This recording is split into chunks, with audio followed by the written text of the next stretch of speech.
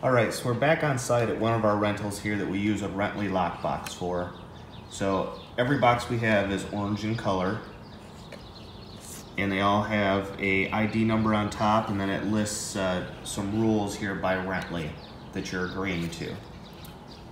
So that tenant prospect will receive their code, they'll come over here, they'll type in their code, whatever it may be.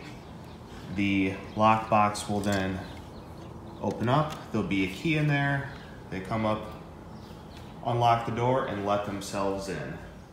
So once they enter the home, as they're walking through, turning on lights, they will come up to a door that goes outside, and we have notices posted on every door.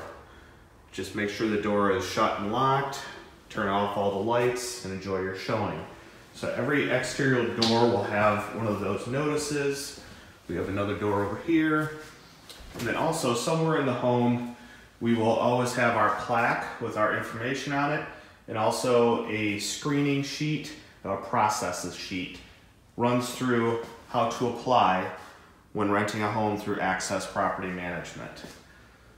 So this is, again, just one of the parts of Rently that we use with the sheets that explain to make sure to lock the doors, turn off the lights, also our plaque, and then again, the ease of using self-showing Rently lockboxes. Thank you very much for watching this video.